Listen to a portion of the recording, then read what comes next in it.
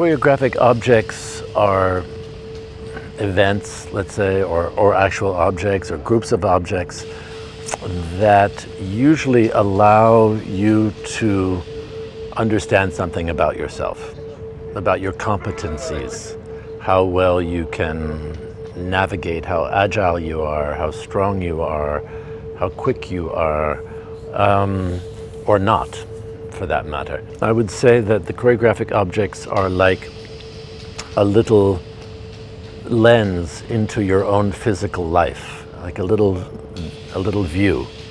The choreographic objects came about because I was asked, could I imagine an event in a particular space? And they said, but without dancers. Yeah? And I was like, I don't know, let me think. So over the years, there have been this desire to have choreographic events, but not dance events per se. I have been asked to think within those spaces. Space is the main instigator for all the projects. The pendulums, they need a certain amount of space or it doesn't work. Yeah, it's about dividing time over space. Yeah? Here is about 610.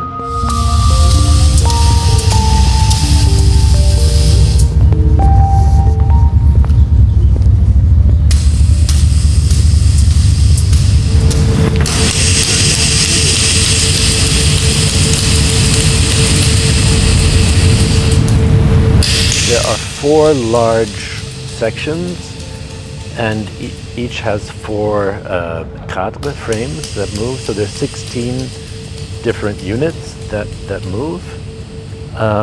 So we compose the sound extra of the machine. Actually, the pendulums are only functioning as a kind of temporal obstruction.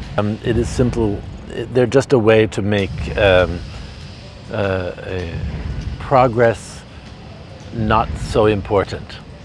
Well, I would like the viewers to do a little less viewing and a little more interacting. This piece works just fine without people. Everyone lives in a different body is what I see. When I see people try to navigate the pendulums, I see that not everyone has the same physical experience as me. I have a life in the body in a very different way than most people. And so I get to look at humanity in a very nice way.